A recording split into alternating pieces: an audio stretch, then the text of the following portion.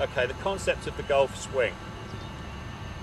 In golf there's lots of myths and illusions. We're going to cover some of them off and clear some of them up. What I've got here is an area to explain how the golf club works, or the geometry of the golf club, and we also need to realise how we create the energy or the power to hit the golf ball. The golf club basically, as we line up over the ball, I've got a ball here and I've got this board.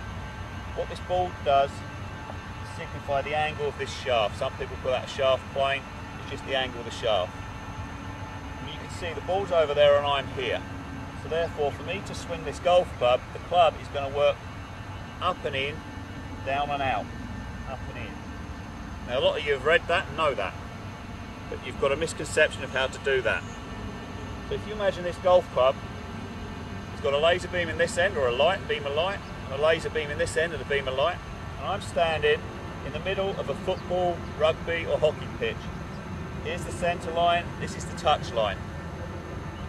As I line up and place the club behind the ball, I assume my address position, and the angle of the shaft is basically going to come up to my belt buckle. I'll go through that in more detail further on. The key thing here is as I move the club away along this board or shaft angle, the laser beam in the club head is tracking the touch line all the way to the corner flag. That corner flag can go to infinity until I get level with the ground. Once I get level with the ground, the laser beam in this grip end is now at the corner flag in infinity in that direction, and he's now running along this touch line, and I'm swinging to the top of the golf swing. The top here, my left arm's through the collar of my shirt, my hand's over my shoulder. But the bottom line is this: the laser beam is pointing along the touch line. Now where most amateurs go wrong is you're trying to put this on the ball, and what you do is throw this laser beam at the ball and you're now over with the spectators. What a good player does is he uses this laser beam to come down along the touch line until we're level with the ground. Then he uses this laser beam to come in and meet the inside back quarter of the ball. He then carries on sending the laser beam cutting along the touch line, but notice the club is coming inside. Once it's level with the ground, the laser beam in the grip end now comes round and we come to a finish. With my right arm through the collar of the shirt, hand over the shoulder. So I'm literally just swinging along the touch line, through. Now that's where the club or the laser beam's going. What's the club head doing though? So I swing that way, I'm going along the touch line, but you can see the club head is coming a long way inside that line, all the way to the top. Now from here I'm going down and out. So in effect, the club is taking on an arc. So I've got my touch line here, I'm swinging the light along the touch line, but the club is now coming down along this arc. I meet the ball, inside back quarter of the ball, and I go through. I feel I'm following this line that way. My body pulls me back round. Another way of looking at that is if I have this hoop, you see where my hands are?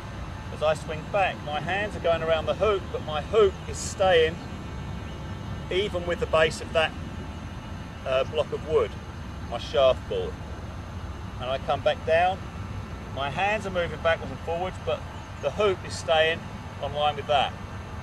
Now where amateurs go wrong a lot of the time is they're trying to swing this club around on the inside.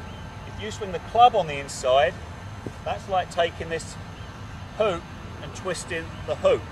Then I've got to twist the hoop back again.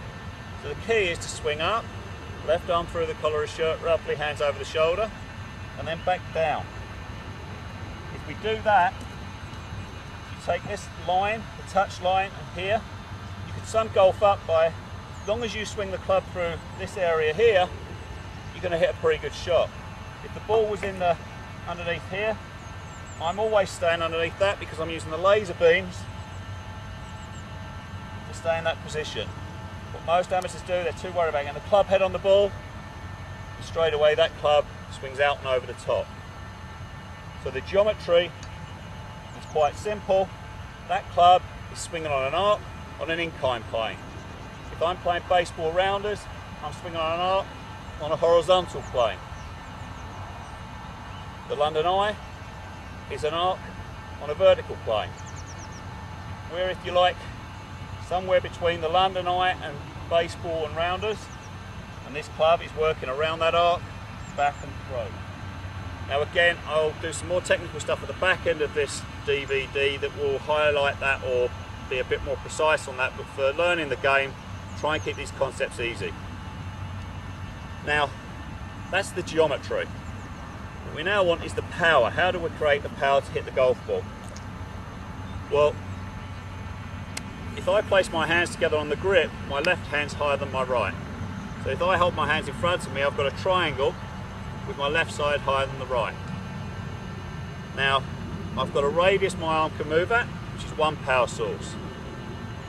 I've got muscle power when my right arm folds and extends like a piston.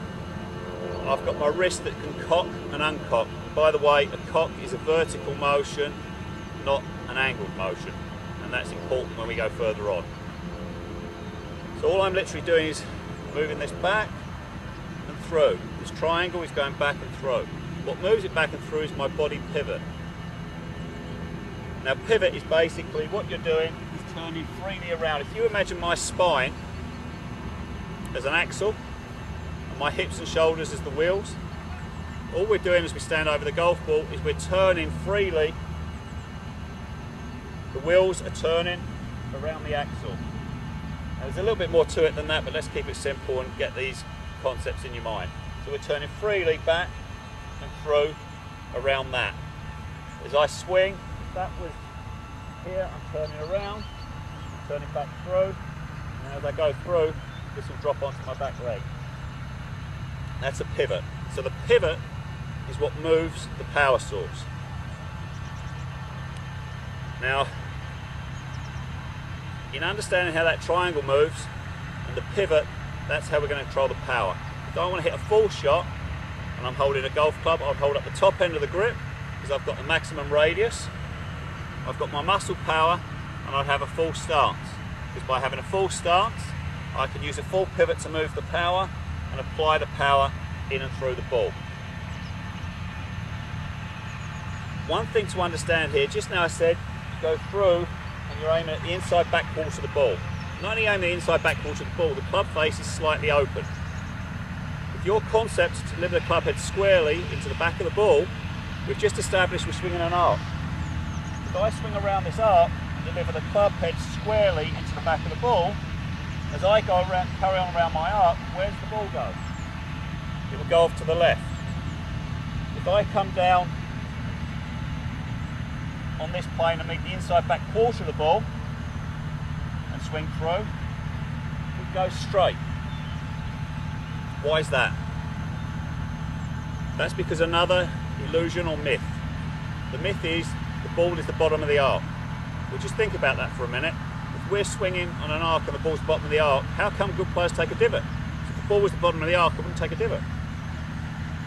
What happens in the golf swing is this. If we address with that Y, the low point in your golf swing, when you're swinging around the arc, is underneath your left shoulder. What hits the ball, here we've got radius. When we hit the ball, we have flail or leverage. If this is a lever my left arm, as I swing back, I get a second lever. Another way of looking at it is I swing back, this arm flails, or it's lag. You might have heard the word lag. What now happens is I use the right sequence down. Maximum leverage is when my arm and that club is straight. We have, this is called a long moment arm, this is called a short moment arm. And all we're doing is swinging this back with our pivot and then sequencing it so as we come through, the low point is here. Now if that's the low point where maximum power is, we need to get the ball before that. If we get it after that, we've got no leverage. So we play the ball somewhere between our armpit and our left ear. With most beginners, I tend to get them to play it off the emblem of their shirt or the collar of the shirt. If you're doing things consistently, you'll get a consistent shot, and then you can tweak that position slightly to get the flight that you want to get. So understand this, when you address the golf ball, if I use this rod as a guide, as I address the golf ball, that rod should be on my left shoulder, which is my low point, and the ball I'm meeting before that. So there's my address position. Next thing, if I swing back and come through, I've created some lag. So when I come into the ball, I'm meeting the ball here, my hands this lever's catching up, ready for this second lever to crunch the ball as I come through. I'm hitting that with leverage, power, mass, and speed. If I'd addressed the ball up here, all the leverage is gone. Or if I address it here and use the wrong sequence to try and deliver it back to where I started, wrong concept again, this club's at this angle and all the leverage is gone. So I understand whether you want to call that lag, flail or leverage, that's what we want to do. Now we'll discuss as we go on how we sequence that together. I'll cover it very shortly here. As I address the ball, imagine there's a ball here, I then take my stance, it's off my left shoulder. As I turn away, club arm shoulder goes away, then the hip, then the shoulder, then the knee, then the foot, if you're not very supple in my case. Now what amateurs do is they want to get the club on the ball and they throw the club arm shoulder again and meet the ball something like this, come across it and lift up. So again, get this in your head. Your friends will say you lifted up or you swung too fast. You didn't, you did the wrong sequence. If you can process that in as the wrong sequence, process that in, that's going to get you moving quickly. What a good player would do is club arm shoulder hip knee foot and reverse the sequence, which creates the lag. This is here first, bang, that catches up. As we do that, we then take the ground after the ball and go through. So the ball is not the bottom of the arc, the left shoulder is the bottom of the arc. So I do that at this angle on this tube.